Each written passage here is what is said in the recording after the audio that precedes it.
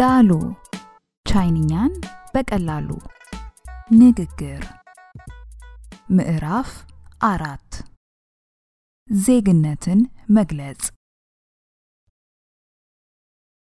በአማርኛ ቋንቋ ግብጽ፣ ጣሊያን፣ ፈረንሳይ ወዘተ እያልን ሀገራትን እንሰይማለን።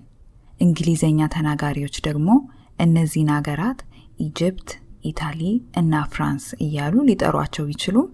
እኛ ግን የራሳችንን ስም ለግሰናቸዋል። ቻይናውያንም ለተለያዩ ሀገሮች ስያሜ ሰጥተዋል። እስቲ ጥቂቶቹን አሁን እንመልከት። ሽ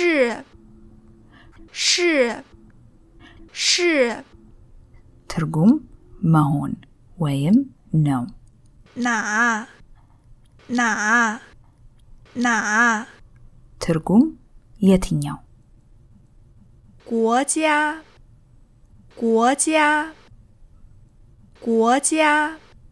ትርጉም ሀገር።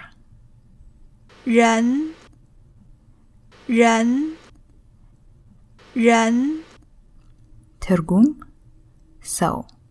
法国ትርጉም ፈረንሳይ።美国ትርጉም አሜሪካ።中国ትርጉም ቻይና።埃塞俄比亚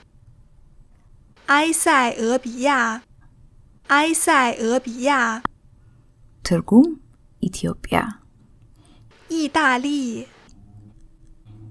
利ትርጉም ጣሊያን። ነ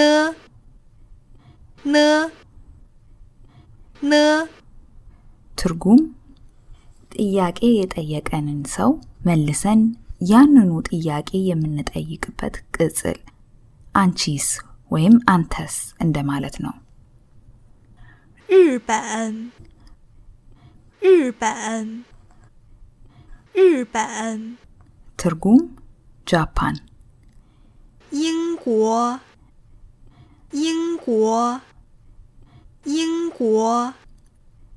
ትርጉም እንግሊዝ።非洲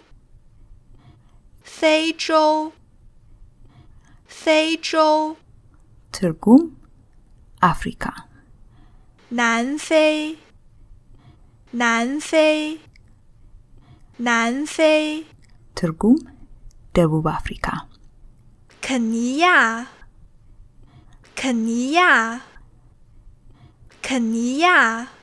ትርጉም ኬንያ።北京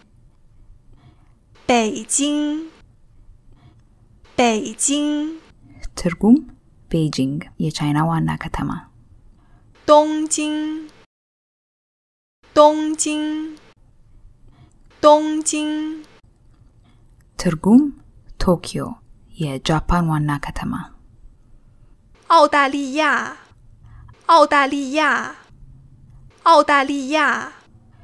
ትርጉም አውስትራሊያ።欧洲ትርጉም አውሮፓ።外国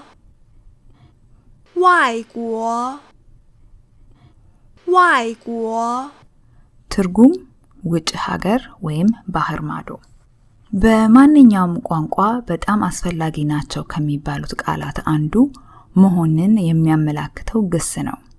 በአማርኛ ነው፣ ናት፣ ናቸው፣ ነበሩ ወዘተ እያልን ይህንን ቃል እናራባዋለን። በእንግሊዘኛ ደግሞ is, was, were ወዘተ እንላለን። በቻይንኛ ግን ይህ ሁሉ እርባታ የለም። መሆን ማለት ነው፣ ሌላ እርባታ የለውም። ለምሳሌ አንድ ቻይናዊ የሚመስል ሰው መንገድ ላይ አዩ። ነገር ግን ቻይናዊ ይሁን ጃፓናዊ አሊያም ኮሪያዊ ይሁን እርግጠኛ አይደሉም። ዜግነቱን ለመጠየቅ ቢፈልጉ 你是哪国人 ማለት ይችላሉ። 你是哪国人你是哪国人 የመጀመሪያዎቹን ሁለት ካራክተሮች ያውቋቸዋል你 ማለት አንተ ወይም አንቺ ሲሆን 是 ደግሞ መሆን ማለት ነው 哪 ማለት ደግሞ የትኛው እንደማለት ነው 国 ደግሞ ሀገር ማለት ነው በነገራችን ላይ ሀገር ለማለት 国家 ማለትም እንችላለን 国家国家家 ማለት ቤት እንደማለት ነው ስለዚህ 国家 ስንል ሀገር ቤት እንደማለት ይቆጠራል 人 ማለት ደግሞ ሰው ማለት ነው 人人 ካራክተሩን ልብ ብላችሁ ካያችሁት አንድ ጭረት በሌላ ጭረት የተደገፈ ይመስላል ይህ ሰዎች እርስ በራሳቸው መደጋገፍና መረዳዳት እንዳለባቸው ያሳያል በአማርኛ人 የምትለዋን ቃል ረ ብለን ብንጽፋትም በቻይንኛ ግን ረ የምትለዋ ድምጽ ምላሳችንን የአፋችንን ጣሪያ ላይ ብዙ ሳንለጥፍ መንጋጎቻችንን አገናኝተን ነው የምንላት ስለዚህ人 የሚል ድምጽ ይመጣል ማለት ነው ረን ሳይሆን 人 ስለዚህ 你是哪国人 የምትለውን አረፍተ ነገር ወደ አማርኛ ስንተረጉማት አንተ የየትኛው አገር ሰው ነህ ወይም አንቺ የየትኛው አገር ሰው ነሽ እንደማለት ነው ቅድም መንገድ ላይ ያገኙት ሰው እርግጥ ቻይናዊ መሆኑን አወቁ እሱም እርሶ ከየት ሀገር እንደመጡ ማወቅ ቢፈልግ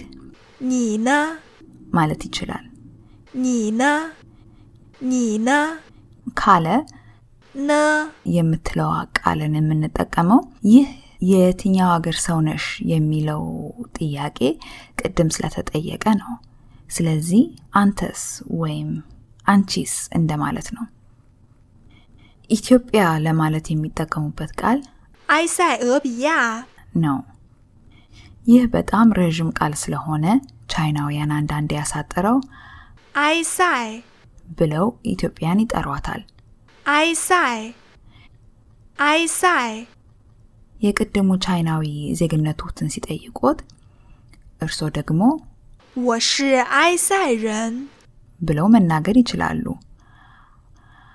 我是埃塞人我是埃塞人 ማለት እኔ ኢትዮጵያዊ ነኝ ነው ቻይናውያን አሜሪካንን 美国 ብለው ነው የሚጠሯት 美国美国美 ማለት ቆንጆ ማለት ነው ስለዚህ 美国 ማለት ቆንጆ ሀገር እንደማለት ነው እስቲ ቆንጆ ሴት በቻይንኛ እንዴት እንደሚባል ገምቱ ባለፈው እንደተማርነው ሴት ለማለት 女 የምትለውን ቃል እንጠቀማለን ስለዚህ ቆንጆ ሴት ለማለት 美女 ማለት እንችላለን ማለት ነው በቻይንኛ ቋንቋ ውስጥ ብዙ ቦታዎች ከአቅጣጫቸው ጋር የሚገናኝ ስም ወጥቶላቸዋል 北京 ማለት ሰሜናዊዋ ዋና ከተማ ማለት ነው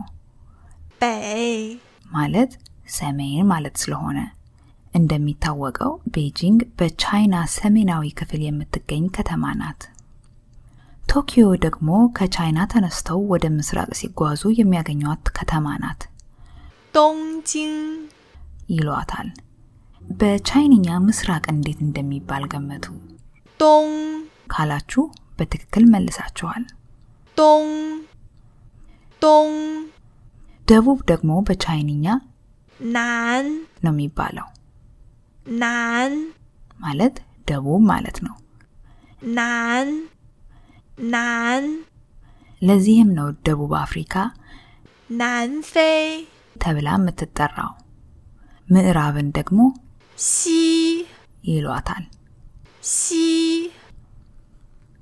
西 ውጭ ሀገር ወይም ባህር ማዶ ማለት ከፈለጉ 外国 ማለት ይችላሉ 外 ማለት ውጭ እንደማለት ነው እንደምታውቁት ደግሞ 国 ማለት ደግሞ ሀገር ማለት ነው ስለዚህም የውጭ ሀገር ዜጋ ለማለት ከፈለጋችሁ 外国人 ማለት ትችላላችሁ 外国人外国人